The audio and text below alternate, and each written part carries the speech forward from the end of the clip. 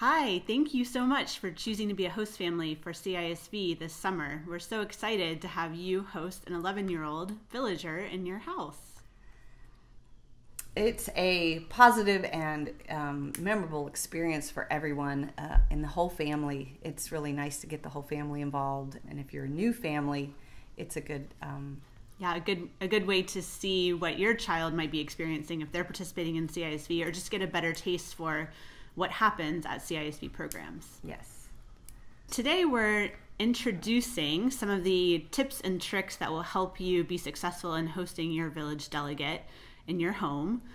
We hope that's helpful, and if you have any questions, feel free to reach out to someone at your chapter, either the village planner or host family coordinator, that can help answer any specific questions that you might have. So the mission of CISV International is to educate and inspire action for a more just and peaceful world. And one of the ways we do that is through our programs. We'll be hosting a village this summer for 48 11-year-olds, their leaders, junior counselors, and local staff. And one of the experiences the delegates get to have is having 2 times that they stay with a local family and experience our culture, our food, our activities, and just learn a little bit more about who you are. And it's interesting to be able to get a sense of their family and culture, and them to get a sense of your family and culture. So it's nice to be away from camp and actually experience the other country. And remember, they are 11, so they may be missing their families a little bit. It may be their first time away from home. They will probably be very excited to be here, but there may be some transition that they're experiencing at the beginning. We often see that they may be a little bit homesick, or just trying to kind of adjust to the new time schedule or weather or experiences that they're having. In the middle homestay, we often see sometimes they're actually camp sick and they miss their friend they've just had, so it may take them a little bit of time to adjust to it. But as long as you keep an open mind and open communication, we know that you'll have a great experience with them. They also could be tired and or have jet lag, so don't read too much into maybe their quietness. And even the language barrier could be another thing. Yeah, we often see that with 11-year-olds. They may not have started learning English in school yet. Some countries will speak very fluently and have no problem communicating. Others may have some trouble. So, just rely on Google Translate, rely on hand signals, drawing pictures. If you have your own children, they're often great translators, figuring out what kids are trying to communicate just by using kid tactics. Yeah. Google Translate's nice, so we have all the technology now. Okay, the responsibilities of a host family. Of course, we always want to make sure that the delegates stay safe and healthy and well at all times. That's our primary purpose, is to make sure that we don't endanger them or put them in any risk that you would not want your own child to experience. Make sure there's adult supervision at all times. And that's somebody over the age of 18. Make sure you share your culture, family meals, try to do something, maybe an American type of a meal. You could take them to McDonald's, maybe Chick-fil-A. That's the type of thing that they wouldn't have there.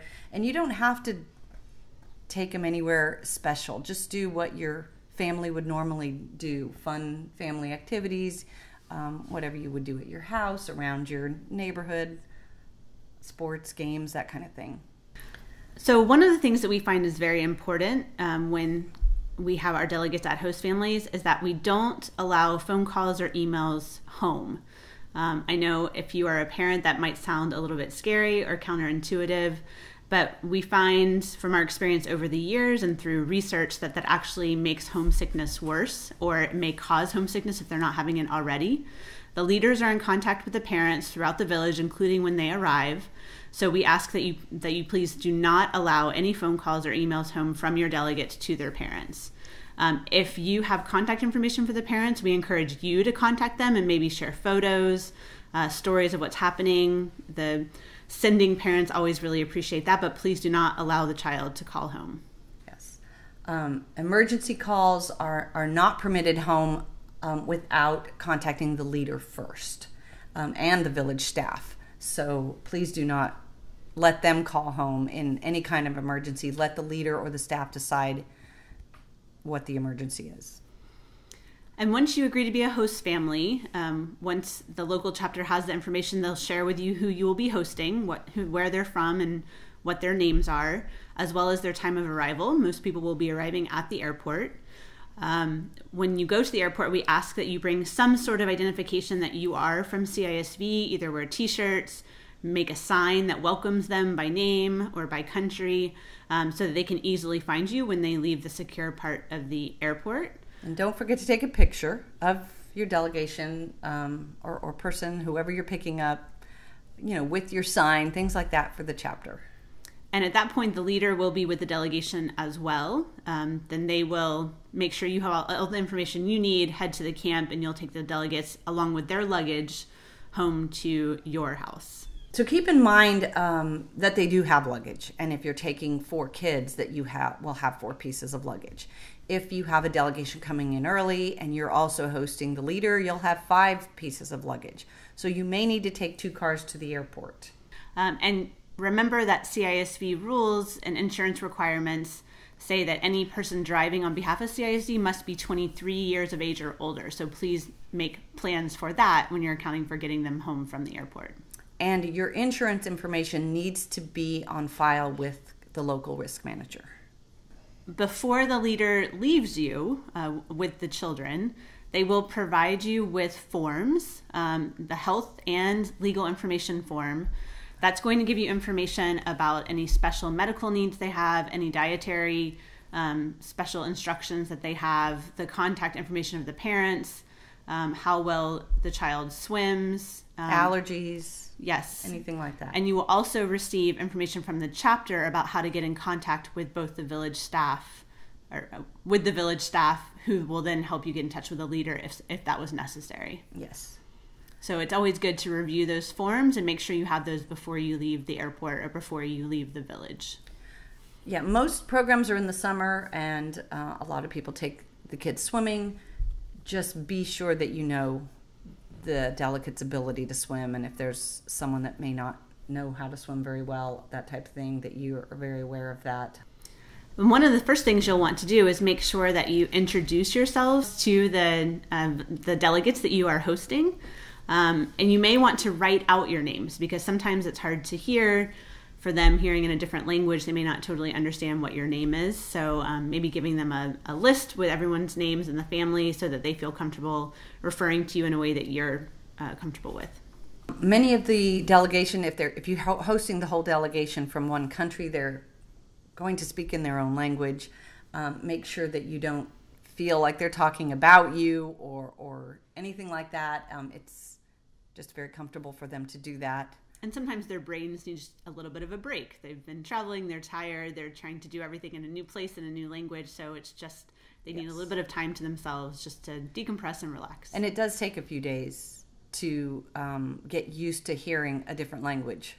And it does take them a while to get used to hearing and speaking English all day. So they kind of need to revert back into their own language sometimes. Absolutely. And that's why we recommend that planned activities are great, and being excited and considerate of what you would like them to see, but also remembering that downtime is completely fine for all kids, that they are going to be tired. They might want to watch a movie, they might want to play video games, they might want to just kind of relax and hang out and talk. So that's completely fine and what we would expect. If you're hosting the U.S. delegation, remember that they are also just as excited as any other country, and they also could possibly be homesick just like any other country. They're just like any other delegate, except that they all speak English, really. So even the food could be different at your house from their house. So make sure you have fun and realize that it's a special time for them as well. You may get a request from some delegates to attend religious services while they are staying with you. It's not super common, but it certainly does come in as a request. These services may be ones that they regularly attend in their own countries, part of their own faith, or they may want to have experiences of your faith or something different. So check with the leaders and delegates to see if they have any expectations there. We ask that you please respect the delegates' wishes. CISV is a non-religious organization, so we don't enforce or recommend any particular religion, but we do encourage people to have experiences with different faiths if they're interested in that. Make sure that the delegates do not get sunburned. This is a tough thing sometimes in the summertime. There's a lot of countries from the north that are not used to having that much sun, and they don't realize, especially at 11, that they have to reapply the sunscreen. So really try to pay a close attention to sunscreen and making sure they don't get sunburned.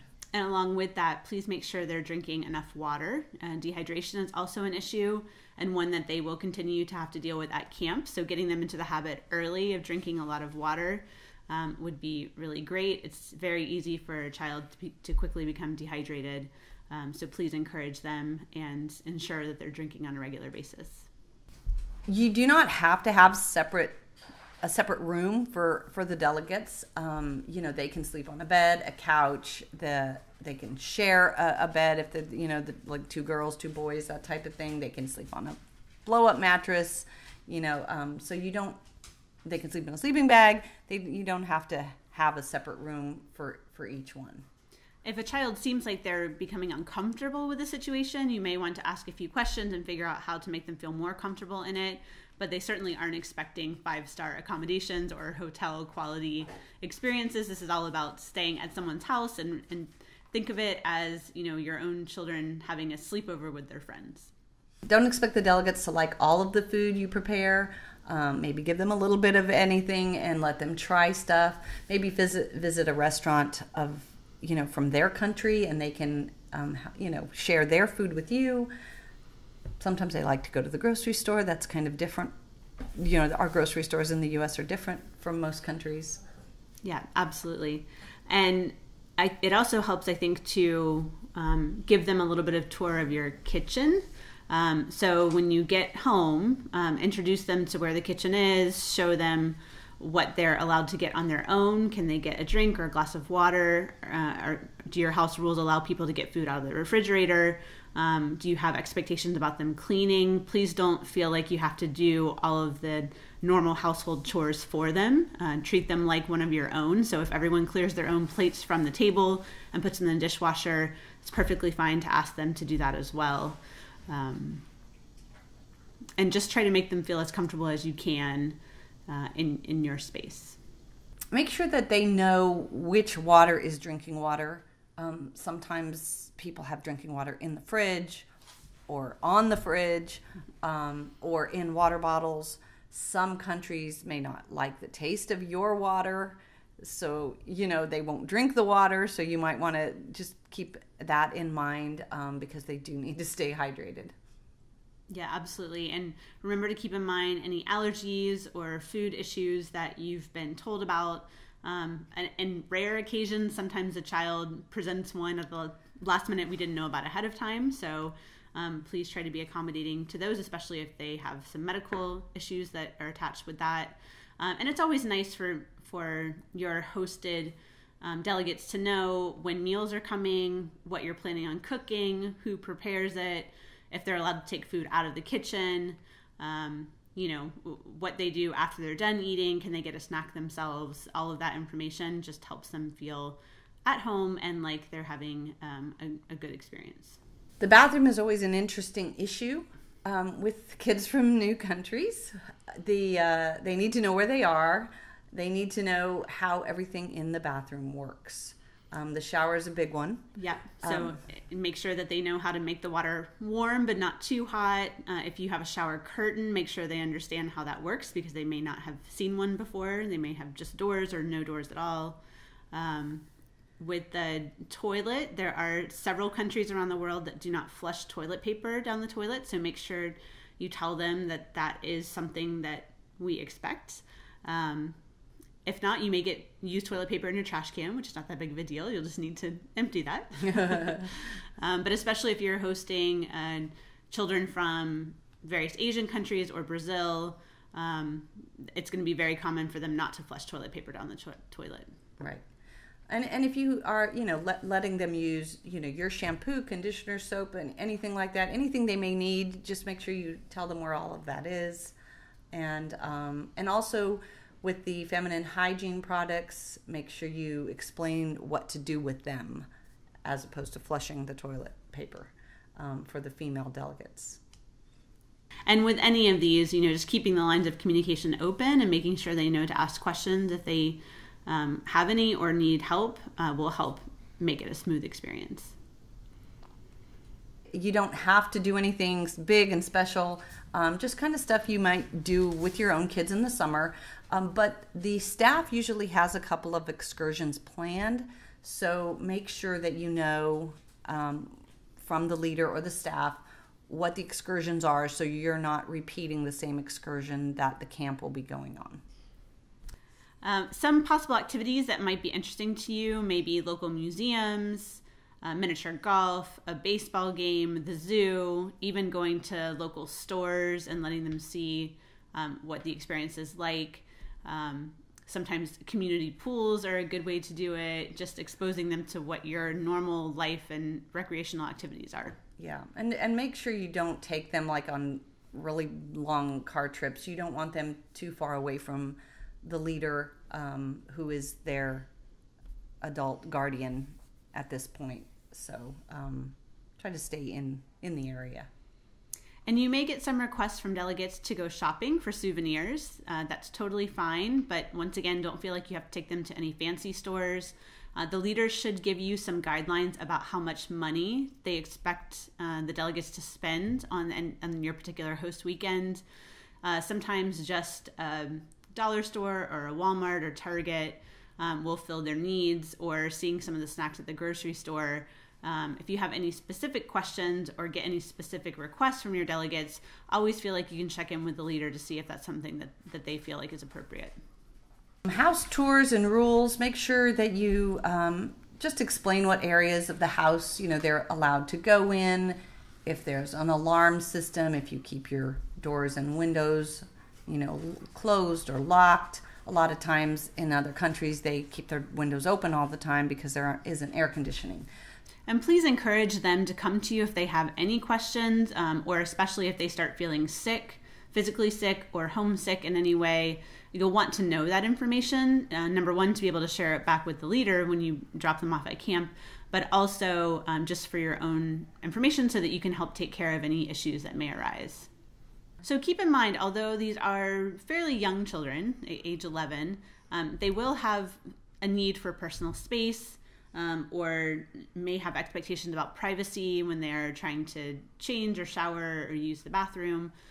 So please just be aware of that. And also please be aware of the guidelines that CISV has on child protection and making sure that they are not alone with adults in rooms, that they, have each other to take care of the situations that they need, and be clear with them if you have any expectations about your privacy as well. There's spaces that you don't want them to go into, or times when you will not be available to them.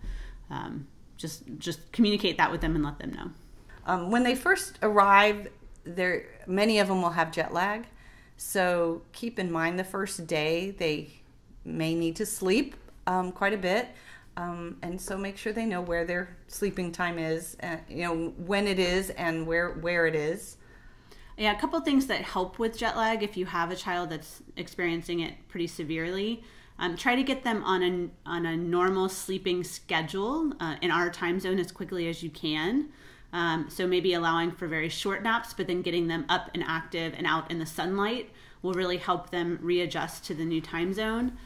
Keeping their meals on a regular schedule based on our time zone is also really important so their body adjusts. And then drinking as much water as possible is one of the best cures for jet lag. And just make sure they know where to put their things. If they have some dirty laundry, even over that first weekend, it would be nice if they went to camp with all clean laundry. Mm-hmm. And definitely over the mid-weekend, yes, they probably will have some dirty laundry. Yes. There's other things in your house. Make sure they know how to turn the lights off and on. Again, open the windows or not open the windows. What to do if it's too hot or too cold. Even if that's just telling you. Mm-hmm. Yep. And if you have any technology in bedrooms, TVs, computers, tablets, any of that kind of stuff, please make sure it's not connected to the internet so they don't attempt to call or email home when they're on their own. And I would also encourage limiting screen time when they're supposed to be sleeping, because that can just also really interfere with setting up a good sleeping schedule and recovering from jet lag. And the delegates are not supposed to have their phones. They should have given them to the leader at the airport. They're not to come to the host family with phones. So let the leader know if somebody does have a phone. If your own child has a phone, just really pay attention that they're not on their phone and ignoring the delegates that are visiting them. Absolutely. And make sure your own children, no matter what their ages are, I guess age appropriately, understand the rules as well. So they're not encouraging the visiting children to use their phones or, helping them break any rules that you might have. It's really important for the family to all be on the same page. Yes. And other things to think about for your home, if there are bikes, toys, other activities, outside games that you use on a regular basis, just show them what can be used, when it can be used, if they need permission to do it ahead of time. And once again, please make sure they're following any safety rules that you have, like wearing helmets when you're riding bikes, and just taking care of them like you would your own child. If you're going to allow real-time TV watching with your visiting delegates, please be aware that sometimes the news may be jarring. The delegates have been traveling or they've been away at camp already for a couple of weeks. So the news sometimes may show something from their own country they're not aware of, or just things that might be disturbing. So that's something that it might be better to avoid watching in your home while the delegates are with you. And just be aware also of the ratings of some of the movies and stuff like that maybe even older children in your house might be watching, that, just make sure it's age appropriate for the delegates. Please just use common sense, act responsibly, and if anything arises, the first thing you really need to do is inform the leader. Absolutely. And that can be anything from a low temperature that a child might be running to, having a bike fall and getting some skinned up body parts.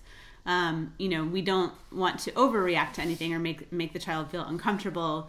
But since the leader really is their surrogate parent for these 4 weeks that they're away, we want to make sure the leader has all the information they need, and that nothing becomes worse. It's very unlikely that you will have a serious accident, emergency, or medical incident happen. But if you do, you may be asked to help the leader fill out what's called a CISV incident report form. That is our internal way of processing all of those events for both the parents and for legal purposes. So you may be asked to assist with that if something serious does occur. And make sure you take the health and legal forms with you wherever you go in case something does happen and you need to run to a medical facility. You have all their information with you at all times. Absolutely. And because medical insurance in the United States often works on a reimbursement basis, if you have any medical expenses that are incurred while a child is at your house, please obtain a detailed itemized list of the services and charges so that the leader can go through the proper steps to get reimbursed through their own personal insurance. And if you do go to any kind of medical facility, you really need to call the staff and the leader immediately, because the leader really needs to meet you there. Yeah, absolutely. And the first line of defense, if you have a medical issue that you're concerned about or a health issue that you're concerned about, please call the village doctor, who is a CISV volunteer, and also a medical doctor, so they can be sort of the first point of reference and maybe give you some advice on whether it needs to go to an emergency room or some other medical professional. Now, open day occurs in the middle of the village, and it's a really great way to, if you're hosting at the beginning of the village, to get to see your delegates again that you've hosted and become friends with. Absolutely. So check with your chapter for the time and date for open day for the village we're hosting, and we hope you can join us for that. It's a lot of fun. They all dress up a lot of times in their countries, traditional dress, and sometimes they do a little dance. They have tables with candies from their countries, and it's really a fun time to go and visit them. If you have any questions or experiencing any difficulty in working with people from other cultures, CISV does have some great resources to help you with that. I think one of the best tools there is the cultural iceberg. There are a lot of things that we expect to be different when we meet somebody from a different place, maybe their language, their dress, the food that they eat, the music they listen to, the history of where they come from. But there's a lot of things about culture that can be very different from people who even live next door to you, who may have the same nationality or the same language, but still have different culture experiences or cultural expectations. So it's good to really remember that things like notions of modesty or concepts of beauty or what justice might mean, that all can be very different, even from people that you're very familiar with. So you may have lots of conversations about topics that you have difference of opinion on. Please remember they're 11, and so having age-appropriate conversations is very important. But don't shy away from having really healthy learning experiences or even debates on topics, as long as it can stay respectful and non-political, non-religious, like CISV's mission requires. After your hosting weekend is over, you may want to stay in touch with your delegates, which is a great idea. So offer your physical address or email address to them for future correspondence. And you're welcome to collect their information if they provide that to you. So we know you're going to have a great time. Just remember to keep things open, to keep lines of communication open, to really embrace the spirit and mission of CISV, and to enjoy yourselves as much as you can.